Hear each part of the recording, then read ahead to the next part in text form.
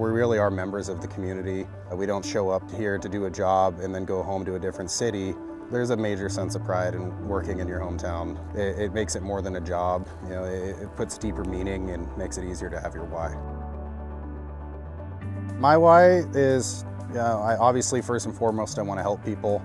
I feel like this is the best way I can help people. Born and raised in Livermore. My parents have lived here since the 90s. I went to Livermore High School, class of 2011. While I was at Livermore High School, I was a police explorer for a short stint before going off to college.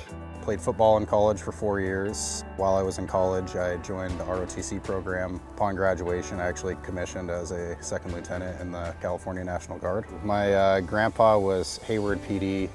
My dad was retired from Alameda PD.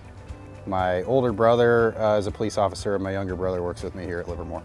I always admired what my dad did, and I wanted to be just like him. I lateraled here from the Alameda County Sheriff's Office. I just always had a desire to go back home. I finally put in my application to come to Livermore, and it's been the best decision I made ever since. A lot of agencies will say that they're family first. Livermore has actually shown it. If there's ever any time you need something for family, whether it be somebody sick, a kid sick, child care, major event, the police department will make sure that they go out of their way to accommodate that. It's great to work and be from the same city. It makes for an easy work-life balance. They have a big emphasis on wellness and physical fitness. If you tell them the career path you want to take, the department will do their best to steer you in that direction of that career path. It is a very supportive department here.